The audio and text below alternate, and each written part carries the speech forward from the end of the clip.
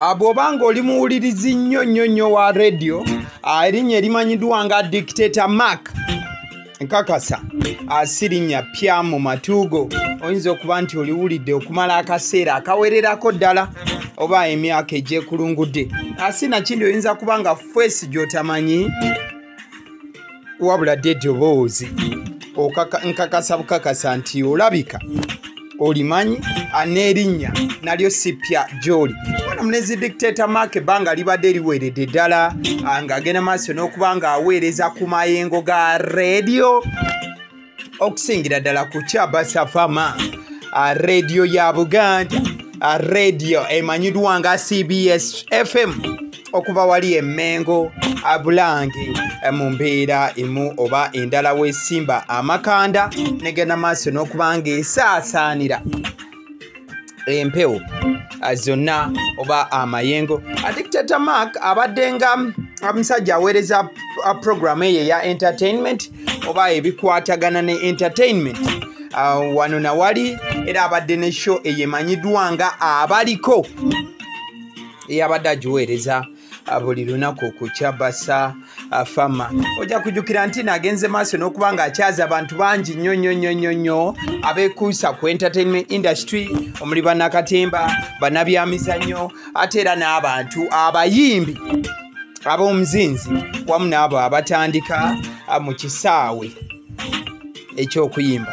Ojja kujjukira nti mwana munezi Dikteta Mark yatandika ku mpewo okubanga amanyika yali ku Suubi FM bwe yaweerezanga program nkakasa ya program eyo erabika yabeerangayo Saturday ku makya ku Suubi FM ng'agenda maaso n'okuba ng'akola ebyo bya entertainment ng'agenda maaso n'okukola zi countdown n'okubeera ng'annyonnyola abantu ku bintu ebikwatagana ne entertainment industry nga nange bwe ntera okukola ku YouTube channel eya Agaliwo wano nawalise oluvannyuma lw'okuba nti nno yali ku Suubi FM gye yagenda maaso n'okuba ng'ava anaafuna omulimu mu mwaka gwali gwa 2016 neyeegatta ku radio eya Kyabasa Fama wagenze maaso n'okuba ng'aweerereza okumala ebbanga ddene paka olunaku olwaleero wagenze maaso n'okuba ng'abinnyika mu nsuwa n'azambalira n'agenda maaso n'okuba nga yeesamudde obwanga oba amabega n'agenda maaso n'okuba nga agakuba radio eno eya Kyabasa Fama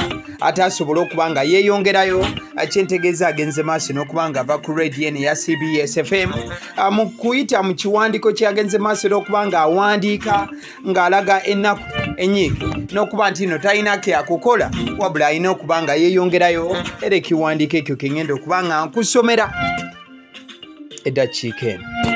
I'm seated here and cannot believe that the day has come to say goodbye to all of you. It has been an absolute privilege to be the voice that you tuned into every day. But as they say, all good things must come to an end. Nti ntudde wano wabula sisobola kukikkiriza nti olunaku olw'okuba nti mbagamba nti mweraba lutuuse. Kibadde kya kitiibwa nnyo okubeera nga ndi ddoboozi lye mubadde mugendanga maaso n'okuba nga muwuliriza buli lunaku neera nga bwe bagamba nti ebintu ebirungi byonna bibaako n'ekkomo kyekiseera okubeera nti ekkomo lyange lituuka ku Kyabasa. I want to express my heartfelt gratitude for your unwavering support and love. Your calls, messages, and kind words have always encouraged me to put my best foot forward and bring you top quality content. Njagala okubeera nga mbeebaza okuva ku mutima gwange olw'okuba nti mubadde mumpagira n'omukwano amasimu message wamu n'obugambo obwo obuwowootevu bwe mubadde mugendanga maaso n'okuba nga mumpeereza bumpadde ng'amaanyi n'okubeera nga nteeka ekigere kyange mu maaso okubeera nga mbaweereza ebinyuvu eby'enjawulo. I'm delighted to have served you and I hope I've left you all with some unforgettable memories. Ndi musanyufu nti mbadde mbaweereza ate nkakasa nti mbalekedde ebyokulowoozaako ebiteerabirwa bingi. I will, without a doubt, miss the studio and the adrenaline rush of live broadcasting, but I know that life has more exciting opportunities in store for me. inja ate watali kubuusabuusa kwonna nja kusubwa studio n'embeera eyo ekutuukako bw'obanga oli mu kuweereza abantu live neera nkimanyi nti nno life ekyayina ebirungi bingi byenteekeddeteekedde oba obulamu bulina bingi bye buntegekeddeteekedde. And to my bosses, I just want to take a moment to express my deepest gratitude for giving me the opportunity to showcase my skills and strength and the chance to serve kabaka wange. Nti eri baboosi bange just njagala kubeera nga mbalaga okwebaza okw'ekika ekyawaggulu n'okuba nti nno bampa omukisa n'amaanyi okubeera nga mpeereza kabaka wange. Your trust and confidence in my abilities meant a lot to me and has motivated me to work even harder and give my best on and off air. Nti okubeera nti obadde oninamu obwesige mu maanyi gange kyayongera okuba nga kinnyongera amaanyi okukola ennyo nga ndi ku mpewo ne bwe mbadde nga siri ku mpewo. Working under your leadership has been an incredible learning experience. I've learned so much from your guidance, mentorship and support.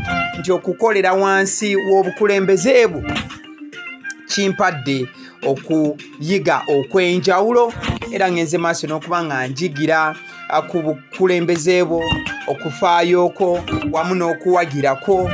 The constructive feedback has helped me grow both professionally and personally.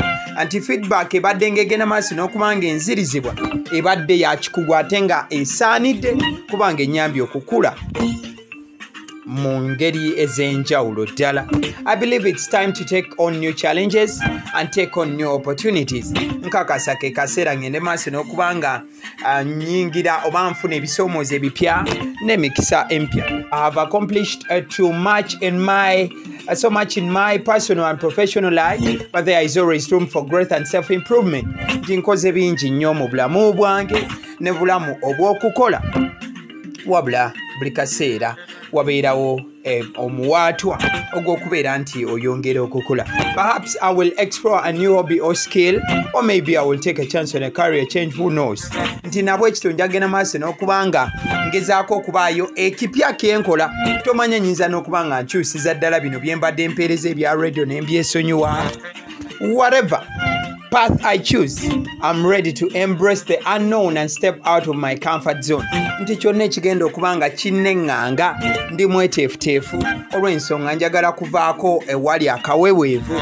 Life is full of endless possibilities and it's up to me to seize them. Nti obulamu bujjudde ebintu bingi nnyo ebitakoma ate ebisufu nabwe ekito kiri erinze ogenda maaso n'okuba nga mbibakaabaka. I look forward to the future and all the exciting adventures that await. Ntunuulira mu maaso ebijja ate nga ndi mweteefuteefu olw'ebyo byonna ebirindiridde. Muzzukulu wa Senoga, I sign out, peace and love. N'agenda maaso n'okuba nga ateekako omukono ye nga muzzukulu wa Senoga Dikteta Mark abasidde omusunsuzi nze nkakudiza mu Luganda. Agaliwo YouTube channel k'okafunidde. Thank you so much.